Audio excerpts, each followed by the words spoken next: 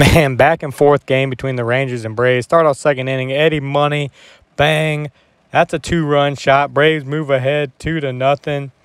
It's good to see Eddie getting going again and looking like the flashbacks to 2021 NLCS Eddie right there. 2-run shot. Strider was cruising until the fourth inning, and Garcia starts the fourth inning off with an opposite field home run, 2-1. This game is back and forth. Now we got first and third, still the bottom of the fourth, still nobody out.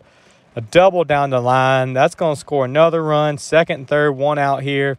Single to Harris. Watch this throw. Foreshadowing, this is not the only great play that Harris had tonight. Guns him down at the plate. Big play from Harris there. This is a great angle to see how on line this thing was. I mean, just exactly what you want to do there. One hop to the catcher, easy tag. Garcia would tack on another home run, his second of the night.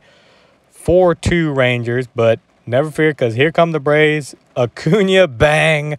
4 straight games with a home run, dead center.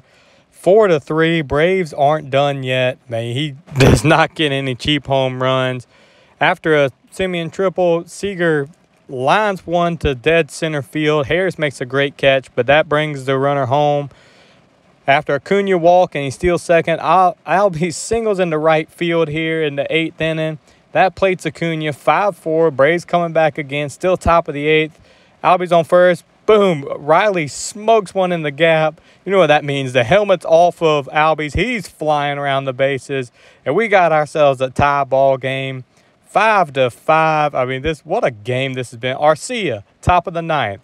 As the announcer says, see you later. Braves take the 6-5 lead. What a comeback, man. What a clutch home run from Arcia.